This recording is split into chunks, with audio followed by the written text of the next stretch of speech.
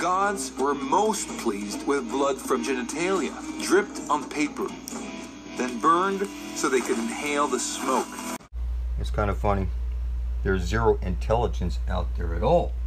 I'm telling you, you're living in a black hole, a computer simulation. It's one electron balanced by a positron.